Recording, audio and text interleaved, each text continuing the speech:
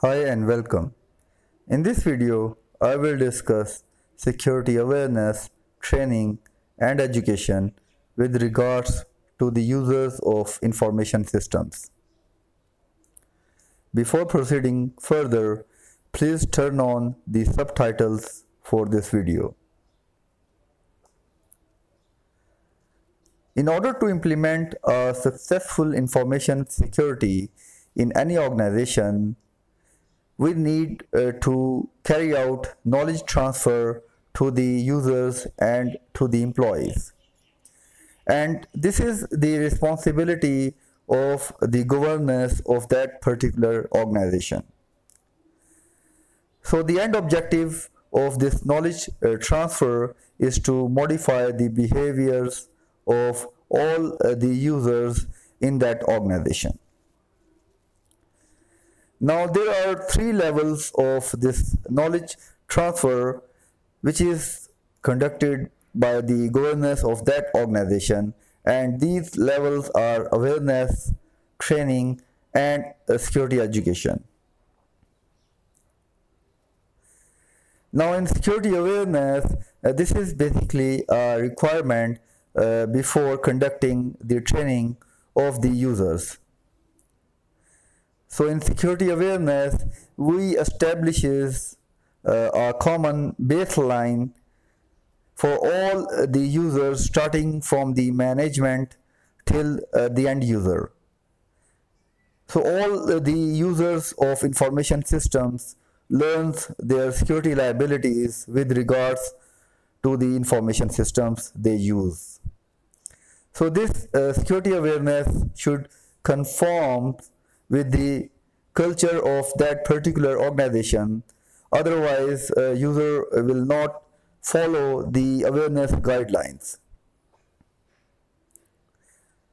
So security awareness should cover the key security topics or the basic security topics with regards to, for example, the frauds or the wastage of information system resources, or to prevent any unauthorized use of information systems.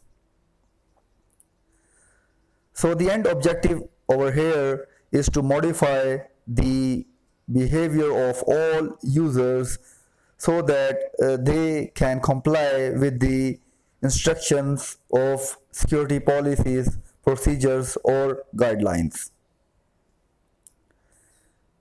So we can generate security awareness among all the users through the post or through the notices or newsletters or screensavers or t-shirts or speeches by the management. Next comes this training. So this training is more detailed than this awareness. So after conducting awareness, we need to conduct training for the specific users or the admins. So this training is for the job functions, for example, the security trainings of the admin. So this security training can be conducted locally by the organization, or it can be arranged through a third party if an advanced form of this training is required. So security training should be conducted for all employees in an organization, including the new employees. And employees with similar job functions should be grouped together to conduct or to arrange a specific training of their job functions. So while conducting security training, we need to ensure the need to know aspect or to need to know topics for that particular training, not more than that. So after conducting training, there are certain metrics we can use to evaluate the level of the training being induced or in the employees by conducting their test or by reviewing the numbers of incidents or the mistakes done by these employees after the training. So the end objective of security training is to improve the job efficiency of your employees and also to force them to comply with your security policy. Then this education is a more detailed endeavor than the security training and also the awareness, because in education the employees learns extra than what is required for performing their job function.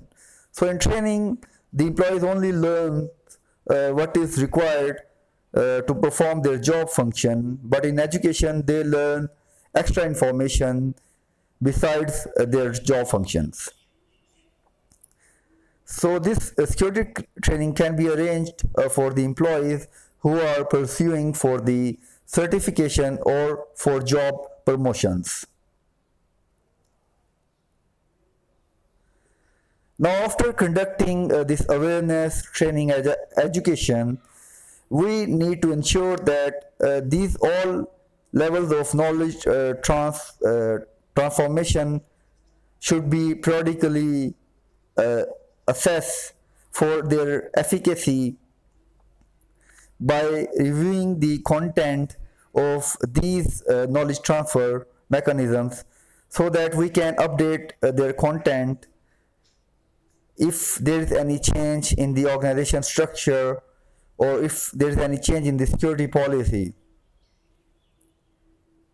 So if the governance does not ensure this content review and updates, then these knowledge transfer mechanisms will become stalled over a period of time and the users will create their own guidelines. So this was all from my side. Please stay connected to my channel and subscribe it for similar videos. Thank you.